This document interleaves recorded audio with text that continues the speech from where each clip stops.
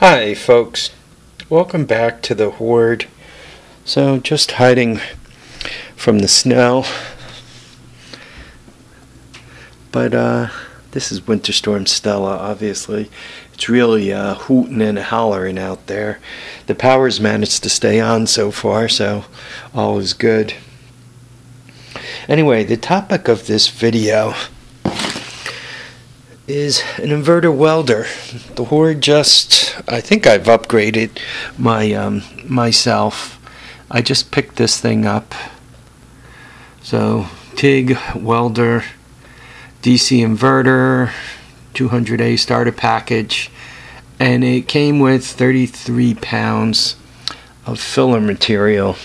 That's in this box here. I haven't opened it up yet, so there you go. Weighs a ton. Well, probably about 35 pounds with all the packing. So that's all the filler material I showed you. The welder will look at down below. You could see the price with shipping. It was $3 1/4. I had $100 worth of eBay cash, so it cost me $2 1/4 out of my pocket. It took about a week to get to me, give or take a little bit. So this is what it looks like.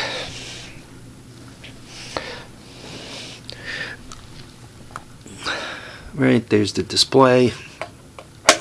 On, off. You turn your power up there. The little, I assume, because I don't know, that the torch goes here. And then the ground clamp, right? It looks like it goes there. The other part of the torch plugs in here. And then this is the DC welder. This is Atomic Tools on the side of it. And it is 220. Came with that plug. Hopefully that plug plugs in without a bunch of trouble where my Lincoln is. I thought one comment was particularly interesting. When encountering difficulties, seek professional help. In my case, I decided it was cheaper to buy toys than to seek professional help. So much for seeing that. There's the caution, whatever it's trying to tell me. That's what the back of it looks like.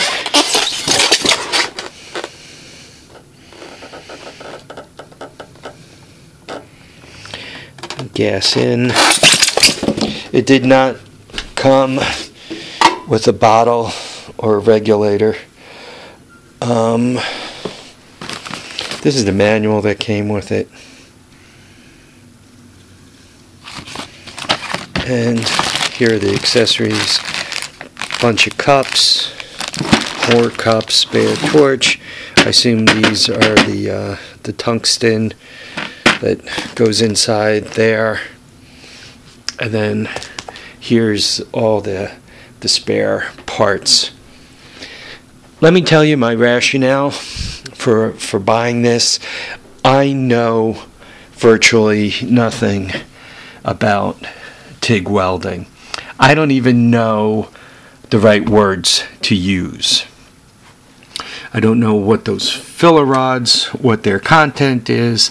So when it's time for me to get filler rods, if I just ordered the welder, I wouldn't know what to ask for when I went into a welding store, right? At this case, I have the different kinds of filler rods, and I'll show you what kind they are. There's the tungsten electrodes, and maybe a little further down it tells me what the filler rods are.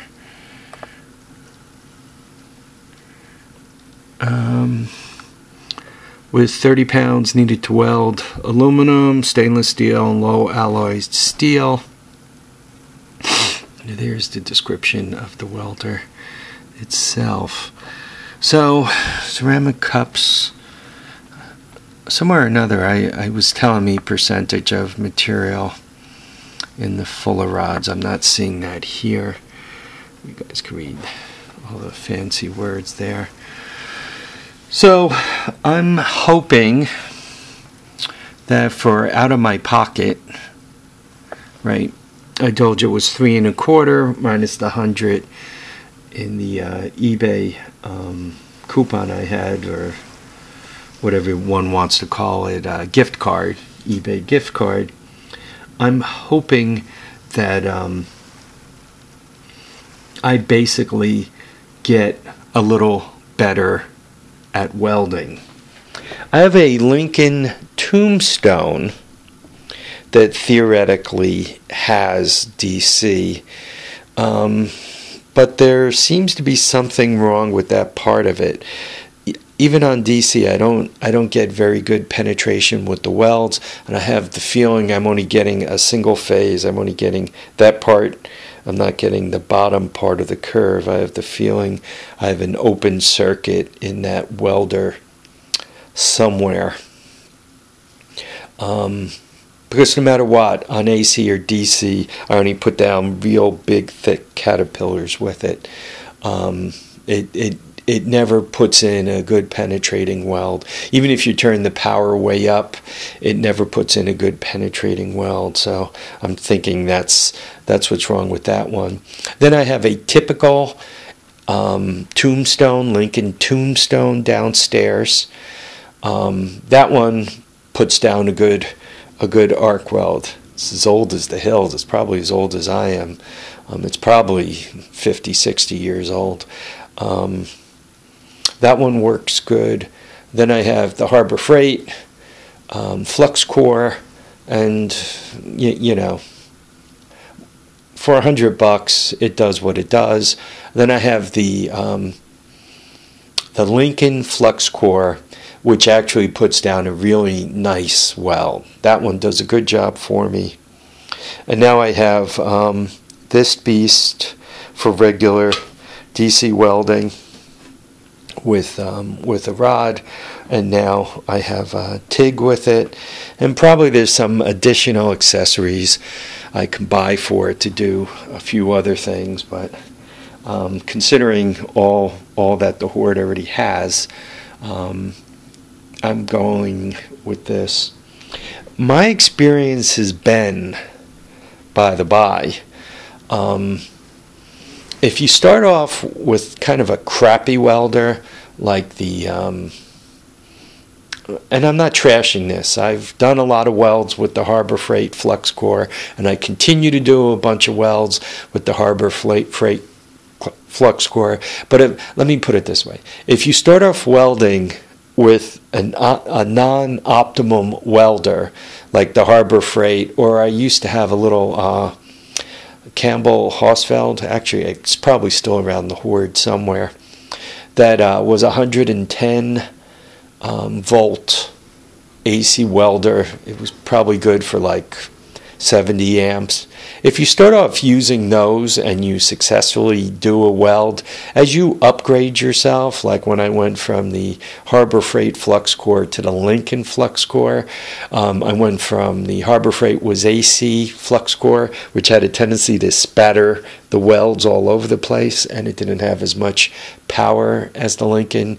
The Lincoln is DC, which helps the weld settle in better, less splatter, less throwing material all over the place. And the Lincoln also had a little more power. Suddenly you're welding like, look at me, I could weld anything. Even when it came to AC arc welding, I got the Lincoln that's missing the phase first, and I really worked at that to get a decent weld out of it. And suddenly I took a welding class, and it was like, wow, look at me, I'm a welding genius in this welding class. And then I got the old Lincoln that was behaving properly, the old Lincoln buzz box that was actually working properly. And suddenly, even at home, I'm like a welding genius. So if you start off with a difficult welder, that doesn't weld very well, as you work your way up, you're like thinking, boy, look at me, I got all this technique, man, I'm like the coolest guy in the world. I can weld, you know, a Buick to a refrigerator and not have an issue. The thing is, you learned how to weld, and now that you have good equipment, now you can weld well. So this is my first step into a TIG welder. And once again, for $2 1/4, I think it was worth that step, especially considering, once again, it came with this monster box load of rods, filler material. So I'm hoping this ups my game a little bit, makes it a little better. It'll also be nice having more of a portable DC arc welder. This thing doesn't weigh a lot. I mean, great. So I'm hoping it works out well. If not, I got, depending on how you do the math on it, I got 2 1/4 or 3 1/4 into it. And for that, for me to take a welding class at the local BOCES, it would cost me all of that, if not more. And I got to do it on their schedule, plus commute to the class. I'm sure having my own little welder to play with will help me along. And now I got to go watch a bunch of welding videos. Some of you guys are like professionals at this, and right off the bat I'm thinking Texas Viking. You weld like for a living, like you do this for real. So it says I should seek professional help, and seeing as I'm not seeing a psychologist, I'll consider Texas Viking my my expert. Musty One also does quite a bit of welding. So when I visit with him, I think the dude does quite a bit of welding.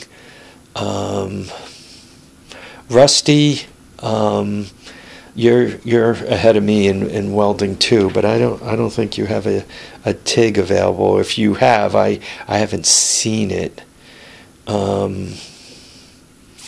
William Staten, my buddy Bill, you have. I think you have a Buzzbox Lincoln, and I think you have a Campbell Hausfeld, and I think just those two. I don't think you're running flux core. Once again, guys, I'm going from memory, and you guys all know how good my memory is. Anyway, any thoughts? Please share them with me. If this is like the worst welder in the world, like as soon as I plug it in, it's gonna, you know, knock down my breaker box, explode in a puff of smoke, and all that other stuff, let me know. That way I can return it. But I'd really like to be up in my game, and by showing you guys this, hopefully some of you might see it and say, wow, I too have, you know, $100 worth of eBay cash to spend or more. Maybe you have the entire 3 1/4 in eBay cash. And then you could give it a try. This guy has sold a lot of stuff, and he's got really good feedback. So I'm hoping it was a good deal. Anyway, folks, I want to thank you all for watching and commenting and subscribing. Remember to keep your feet down, keep your heads up, and please get out there and enjoy all your days. Bye now, folks.